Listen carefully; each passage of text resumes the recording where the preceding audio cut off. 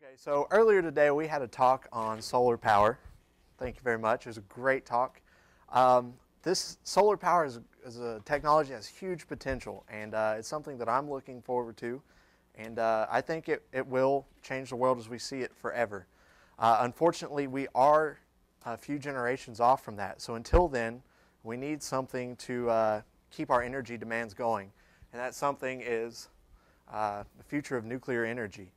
Now, I'm not talking about nuclear energy in the sense that we think it today of these large, massive power reactors. I'm talking about an old technology that I honestly think will reemerge as a new technology. But before I talk about that, let's talk about the future of nuclear today. This right here is a construction site just outside of Augusta, Georgia, where they hold the Masters golf tournament. This right here is the first brand new construction site for nuclear power in almost 35 years. That's amazing. This truly stands as a testament to our country's goals to generate clean energy and things like that. So one thing that you might notice is that you see a nuclear reactor back here. These are not the nuclear reactors. Just a quick nuclear energy lesson. These are cooling towers. There's more of those on coal plants than there are actually nuclear plants. These are these domes. Those are the buildings that house the nuclear reactors. So they're building two brand new nuclear reactors on a site that already has two nuclear reactors running. So this will be the first 4 nuclear reactor power plant in the country. When these two plants come online, they will add 2.2 gigawatts of nearly emission-free electricity to the grid. And I say nearly because, well, the people have to drive to work. So there's your emissions right there. Here's actually a picture of me working at Vogel 1 and 2. I can't tell if I'm working hard or hardly working. And there's probably something scary on the other side of that door. Not sure what, but it made for a good picture, I guess.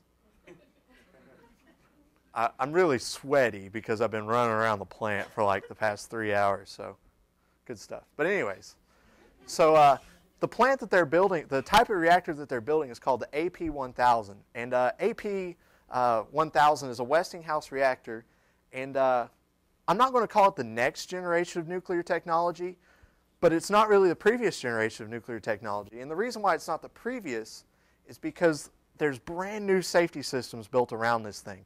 So all the safety systems are passive safety systems. In other words, it requires no human intervention for the safety systems that kick in the event of a catastrophe of whatever proportion. I stand here before you and I tell you that this thing is safe. But unfortunately, most of you are going to look back at me and say you're crazy. After what I saw that happened in Japan, there's no way these things are safe. You know, I saw the faces on the people. I saw the water carrying it away. I saw the explosions, and you're really not going to believe me that this thing is safe when I tell you that all of the reactor systems are exactly the same. We've got the same core, we've got the same pressure vessel, the same steam generators, the same pressurizers. The only thing that's different is the package it comes in. It's just new safety systems designed around the same thing. So instead of me standing here and talking for the next 5 or so minutes on how this thing right here is totally safe, we don't need to worry about it, that's just a waste of mine and your time, because it's a whole lot easier for myself as a nuclear engineering student to explore the possibilities of designing a new type of reactor that is completely safe, that doesn't run on these same things. Because, I mean, face it, it's worthless me trying to sell this same thing that we've seen fail time and time again to you.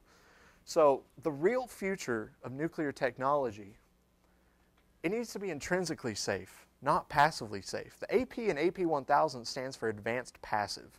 So they're really selling this passive safety idea. It needs to achieve a higher fuel burnup and produce less waste. Nuclear waste is a problem. It really shouldn't be a problem because we're managing it well, even though we don't have a mountain to throw it in. But like I said, instead of educating people and telling them that it's not a problem, let's just eliminate the problem. We need something that can recycle nuclear weapons material. Now, I'm not going to be the first nuclear engineering student to stand up here and say that nuclear weapons are an abomination.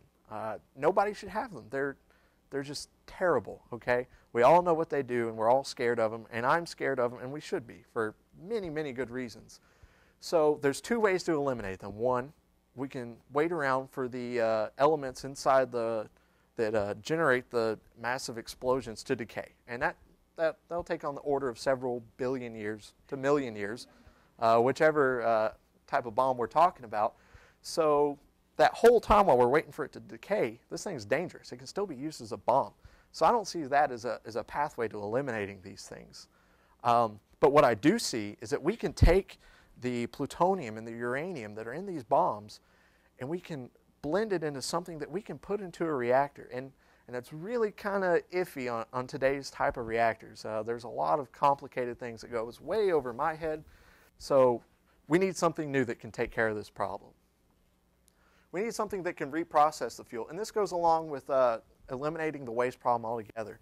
We can reprocess this stuff into great things. Like I said, not even into more fuel. About half of a core offload from a current nuclear reactor can power, is like a full core offload of a current nuclear reactor is half of fuel. I mean, this thing creates its own fuel, and that's incredible. But we need a way to reprocess it, a way to get the fuel out, a way to get the medical isotopes that we all need out of it. We're running so short on medical isotopes that hospitals are having to build their own accelerators to generate these things. So these are all topics that need to be resolved. And I'm here to tell you that they have been resolved before. And the story about the reactor and how it was invented, this new technology, is way more profound than how it works. So I'm going to go ahead and tell you this story. We're going to fast forward, or rewind, I guess, back to the end of World War II. And what you're looking at is the graphite reactor out at Oak Ridge National Labs. Now, this is the first permanent nuclear reactor in the world, and its sole purpose was to generate weapons-grade nuclear materials. So fast forward a little bit more. So the war's over. Great. So now we have a bunch of nuclear scientists, the original nuclear scientists, standing around at Oak Ridge like this. You know, they've got their hands in their pockets because the government gave Oak Ridge a call and said, hey, we're taking your reactor program away, and we're going to give it to Argonne National Labs. So I don't know. Just do whatever you've been doing. It's been working so far. So we had all these technicians and scientists sitting around with they can't do what they wanted to do all along. They can't take their craft that was designed for war and implement it for peace. Until, okay, here's a good start. Here's a good part. Until they got a call from the most unlikely of sources, okay? They got a call from the Air Force, of all people. You see, at the time we had our nuclear submarines and our Army modular reactors. So now the Air Force thought that it was their turn to have their very own nuclear-powered bombers. So the purpose of this thing was to be essentially the doomsday machine. Okay, it was in the middle of the Cold War, so we were going to take this airplane, we were going to fly it all the way over to Russia, and we were just going to end the world right then and there. And because at the time we didn't have ICBMs, missiles that could launch from here and hit there. We didn't have helicopters or airplanes that could refuel our airplanes while they're still in the air. We needed something that could make a non-stop trip from here to there. So this is what the Air Force had in mind, okay? It's crazy stuff. So the thing about it that makes it so outrageous is that a nuclear sub makes sense because, well, you don't need to burn up the oxygen to create propulsion from the engines, and obviously oxygen is a very rare commodity on a submarine. And the power reactors, they made sense because you didn't have to take the fuel out of your Humvees and your tanks to create electricity, to keep your soldiers warm, to keep them fed and things like that. But a nuclear-powered bomber didn't make sense because the amount of pressure that it takes to keep a light water reactor running is outrageous. And an airplane, especially, is a very pressure-conscious environment. So director of Oak Ridge National Lab at the time, Alvin Weinberg, he took this call, and he thought that this was a good way to get his reactor scientist back into the reactor business. On the side of practicality, however, he said this. that the purpose was unattainable, if not foolish. That wasn't important. A high-temperature reactor could be used for other purposes, even if it never propelled an airplane. In other words, he said, it's a really bad idea, okay? However, I want to get my guys back into doing what they want to be doing, and even if this thing never flies an airplane, it could have so many uses on the ground. And the reason for that is because a reactor like this would have to be so perfect, so safe, so simple, so cheap, so everything that the current generation of nuclear power isn't. So this reactor that I'm about to show you, it didn't come about through a series of improvements on the current reactors that we had. This thing was like thrust into existence out of just the most insane request possible. So the Oak Ridge National Labs, they worked on it. They built a reactor, and it ran for 4 years as designed. And still today, it holds several records for achieving the highest temperatures, the highest, all kinds of stuff. So this thing was really advanced for its time. And the reactor that they came up with was the liquid fluoride thorium reactor. I can sit here and break down this slide for the next hour, but I don't have an hour, so I'm not going to do that. And if you aren't asleep already, you would be really quickly. But the key word here is liquid. Our reactors today are solid fuel. So instead of using solid uranium, this thing uses a blend of liquid uranium dissolved in fluoride salts and liquid thorium dissolved in fluoride salts. So this thing right here, it fits the epitome of safety. I mean, you could literally chuck this thing on an airplane and fly it around, and it not, just be a missile. And the reason for that is because, like I said before, current reactors have to run at extraordinarily high temperatures, pressures. And this thing, it doesn't need that much pressure, just a little bit. It's already liquid, so melting down, well, it's not so much of a problem as it is a feature. And another amazing thing is that it breeds its own fuel. In other words, in current reactors, we just throw a bunch of uranium in there. We use about 2% of it, and it runs at about less than 1% efficiency. And if you're trying to pitch this new reactor technology and tell to a room of engineers and you say, and it runs at less than 1% efficiency, they're just going to laugh and get up and walk out the room. I mean, it's ridiculous.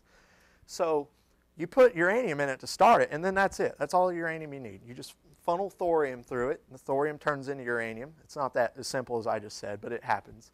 And it does. Like I said, it takes an hour to explain this thing. And so you don't have this big waste issue. We're not wasting our fuel. We're using all of it, and we're using most of it. And that's what makes this thing so special, is that it is safe. I believe that this 1960s technology is pretty much going to be our future, unless we get awesome solar stuff first. But so the key point here is that the AP1000, it's great. It's great. It's showing that we're willing to take the next step. But the problem is it's not anything new. We need to be investing in reactor types whose safety depends on physical realities. The laws of physics need to dictate that this thing is safe, not the probability that some mechanical or passive control is going to kick in at the right time. And we need to be investing our research dollars and time and money and effort into technologies like the lifter and ADRs, or accelerator-driven reactors, which hopefully, if I'm invited back next year, I can talk to you about then. Thank you very much.